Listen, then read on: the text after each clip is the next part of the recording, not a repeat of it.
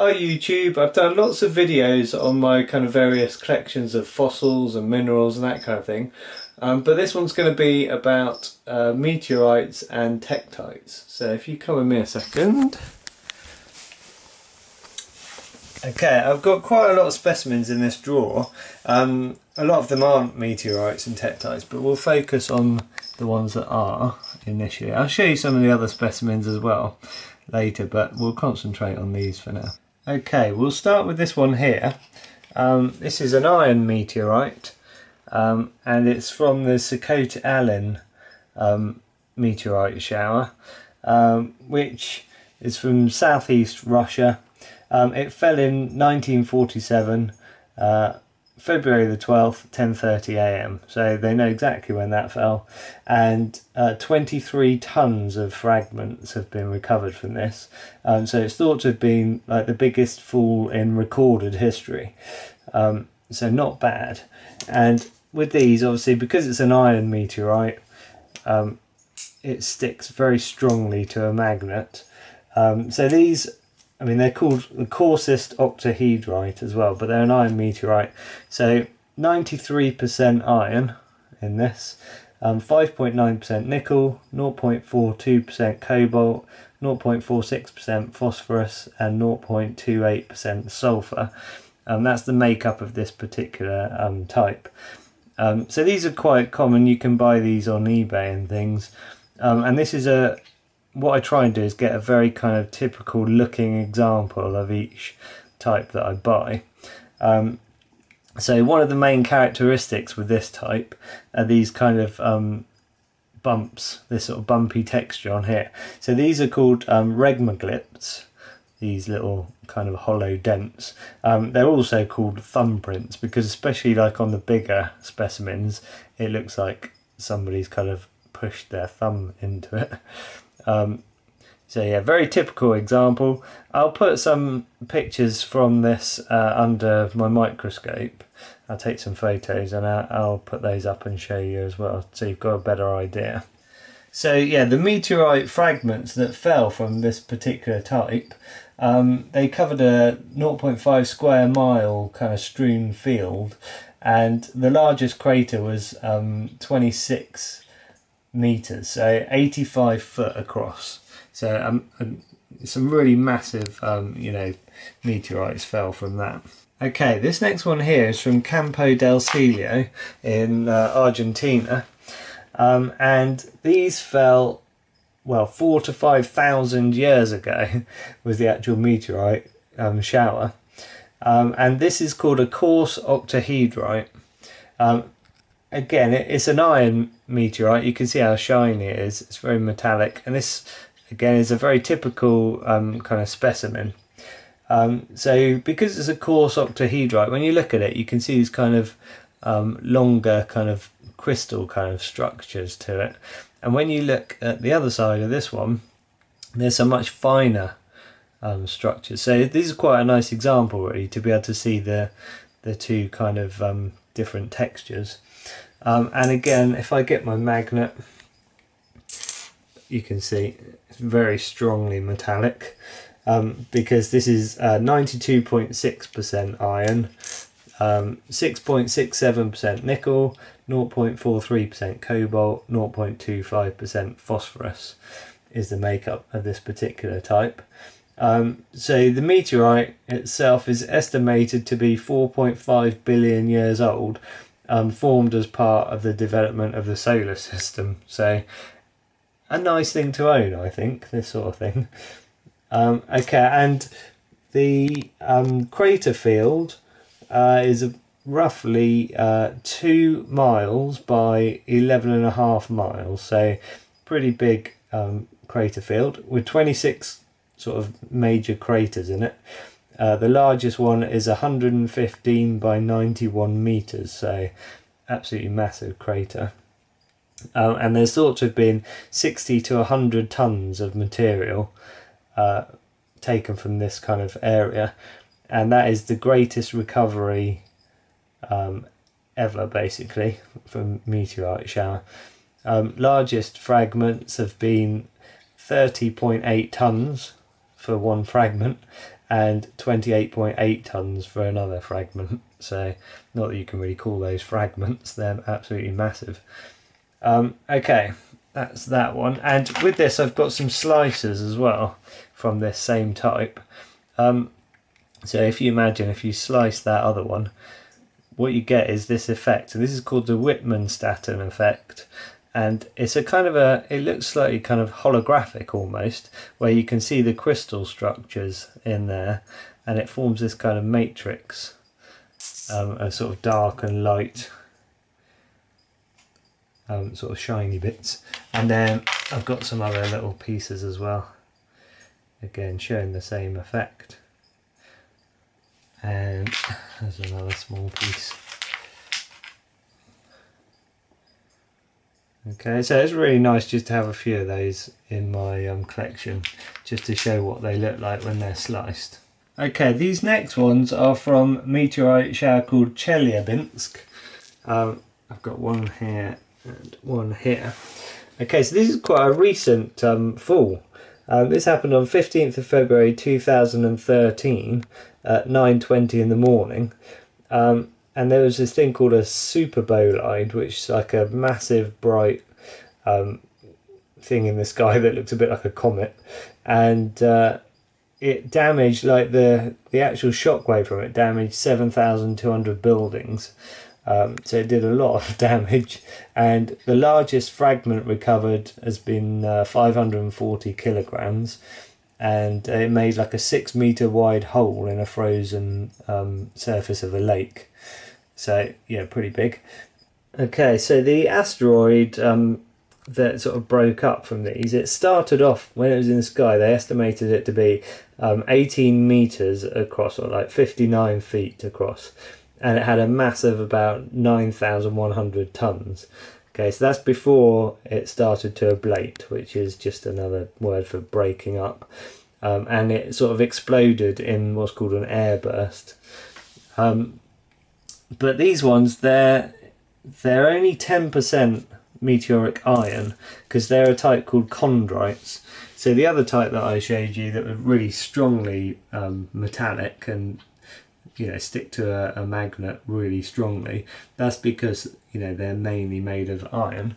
These, because they're only 10% iron, when you hold a magnet to them, they still stick to a magnet, but the force that you feel is nowhere near as strong.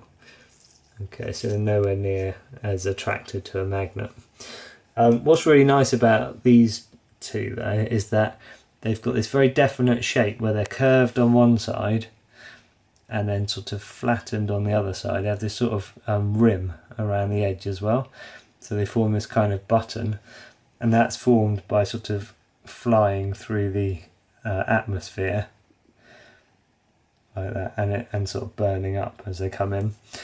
Same with this one, you've got this, and I'll put these under the microscope again so you can see them more closely, but you've got this sort of bump in the middle with a ridge around the edge, and then you've got this curved surface again where it's obviously travelled at some speed while it was sort of molten.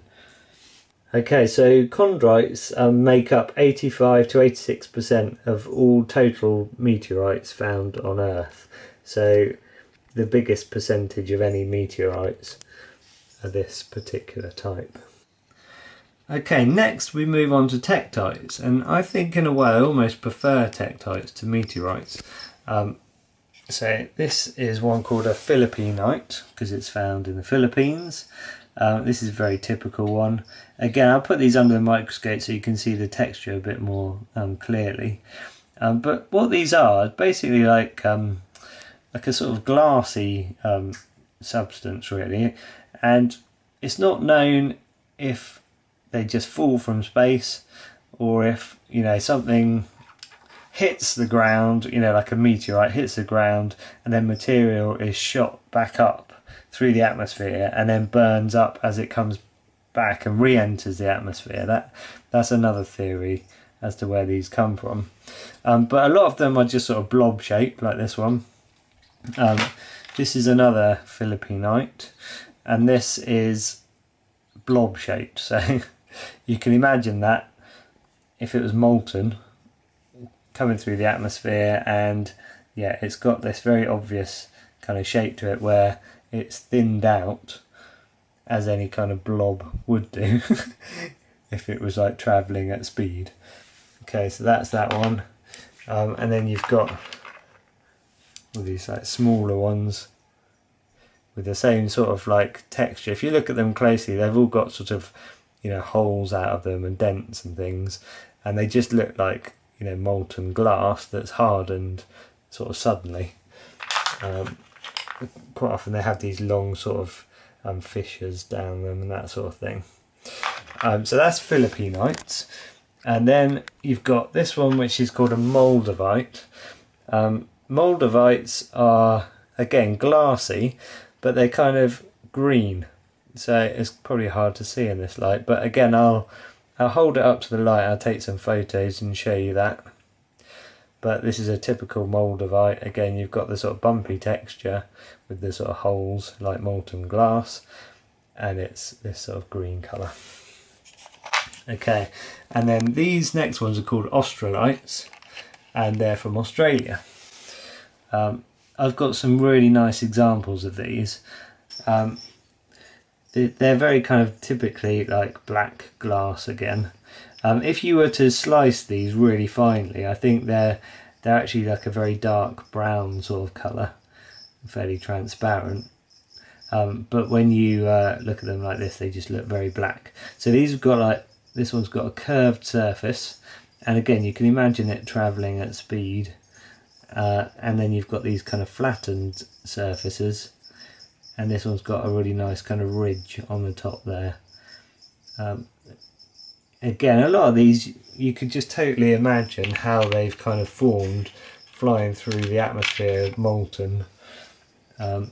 Again, this one has got a very obvious blob shape to it, and this one is probably my favourite, and it's just because I actually found this one myself.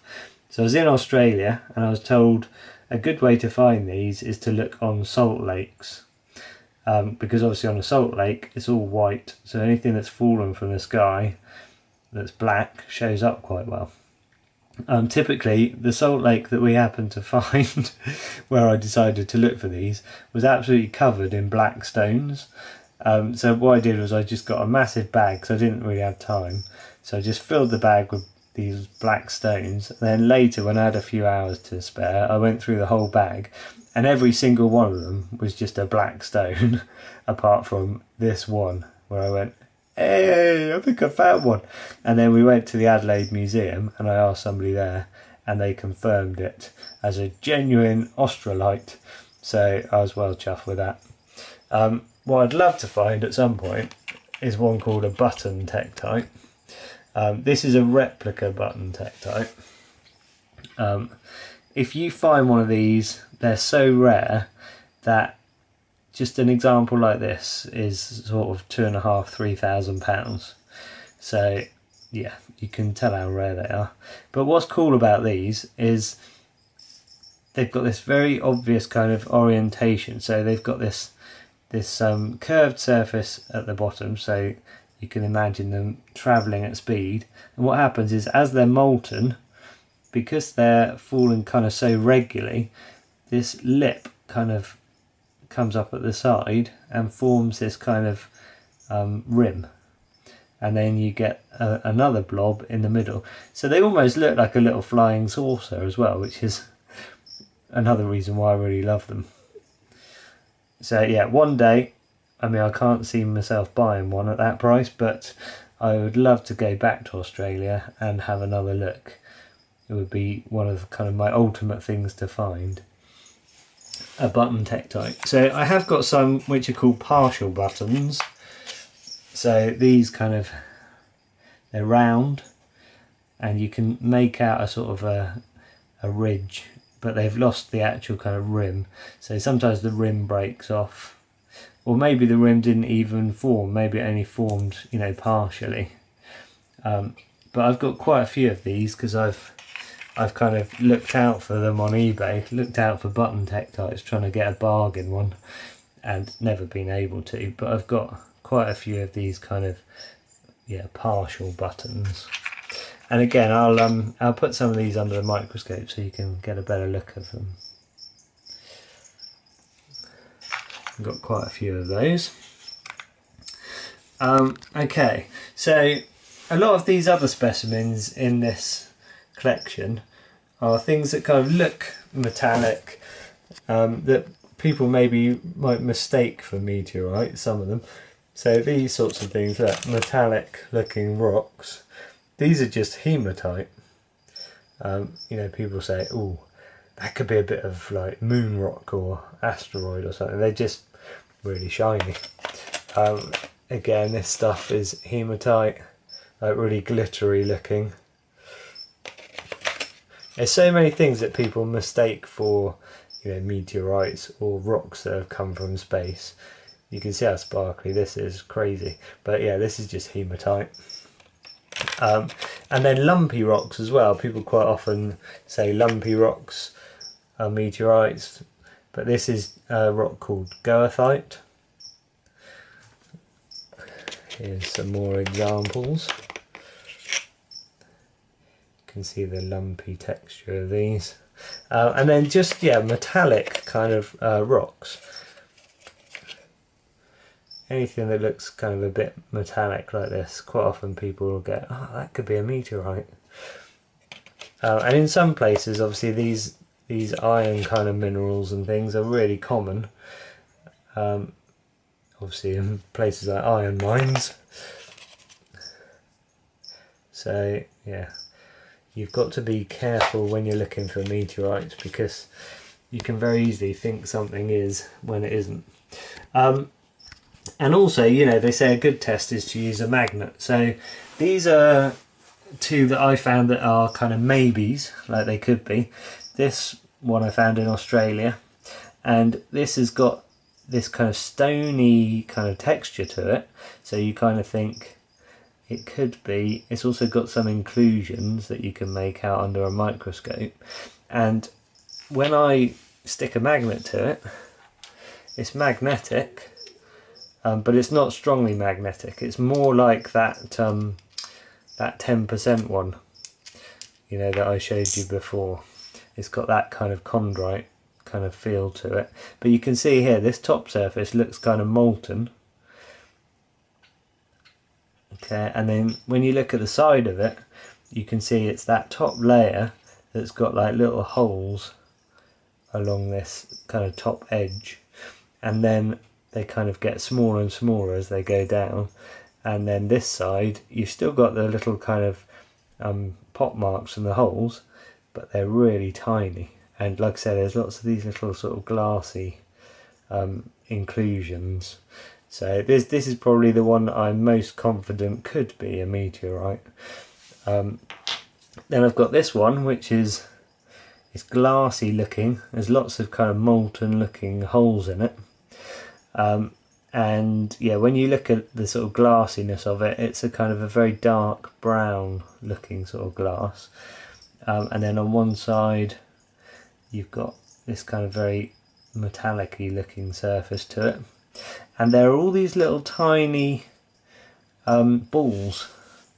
I don't know if you can make that out, but it's just like a little brown, almost like rusty looking ball in there, and they're all the way through it, and the balls are strongly magnetic. The actual glassy stuff isn't, but the ball bits are. So that's another maybe.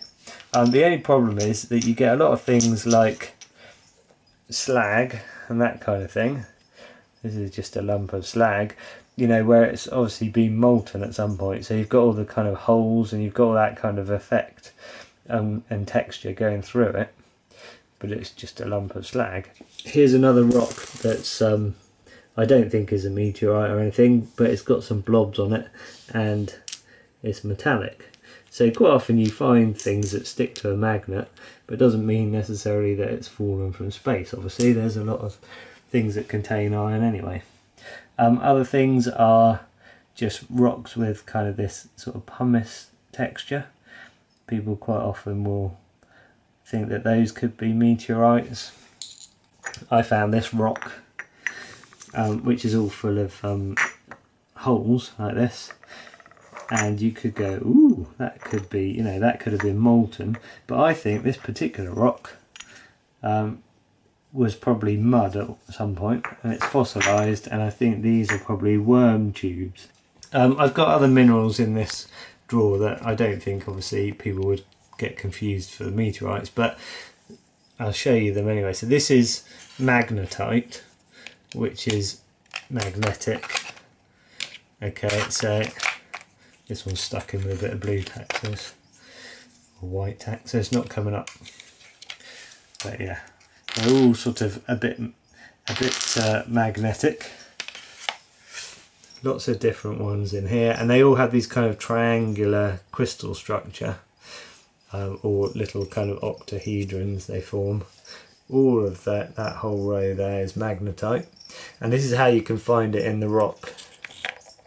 Just as little perfect kind of octahedrons like that, just running through the stone. You break the stone up and you can pull them out, and you have these little perfect octahedrons, little amazing crystals like these guys here. Pretty cool. There's a few more that I found in Australia. Then you've got things like iron pyrite, little octahedra there, cube, and these don't stick to a magnet, like fool's gold doesn't stick to a magnet. All of those, even though it's called iron pyrite, doesn't stick to a magnet. And then we've got these other kind of minerals here. Look, interestingly, some of these don't stick to a magnet. They all look the same. They all look like they're limonite. But when I put the magnet on these ones, they do stick to a magnet for some reason. So some do, some don't. These cubes, again, you think they probably would, but they don't. Oh, one of them does. One does, and all the rest don't. It's weird, isn't it? So it just depends on your iron content if it's going to stick to a magnet or not. That's like little nuggets of gold and a little platinum crystal, and there's a little gold crystal in there as well. Sometimes you get rocks where they've obviously been molten when they formed, and you get these kind of folds and ridges and things. They're quite interesting. And sometimes people mistake those for meteorites as well. They've got those kind of more interesting, weird kind of shapes to them. Or like things like holes, like that, where it looks like a sort of a bubble has formed while it was molten. Okay, I'll leave you with some still images and some images under a stereo microscope. This is the Socote-Allen meteorite, and these shots are of the Campo del Cielo meteorite, these ones under the microscope. Then you've got the slices showing the Widmanstatten effect. Then the two Chelyabinsk Russian meteorites, both kind of clearly showing a rim around the edge. This is my little jar of meteorite fragments or shrapnel. Here they are under the microscope, showing some interesting little forms. This is the replica australite button. And then these are my partial buttons, all showing kind of ridges and flow lines. All very similar to each other, very similar sizes as well. Okay, and then you've got more australites here with the ridges. This is the one I found. And then we've got like the Philippinites. This is typical textures from Philippinites, showing all the kind of holes and, you know, little grooves and things out of them. And this is a Moldavite, and this is me holding it up so you can see how clear green it is. Okay, check out my other videos on fossils and minerals and that kind of thing, and hit subscribe if you want to see more videos like this in the future, and I'll catch you in the next video.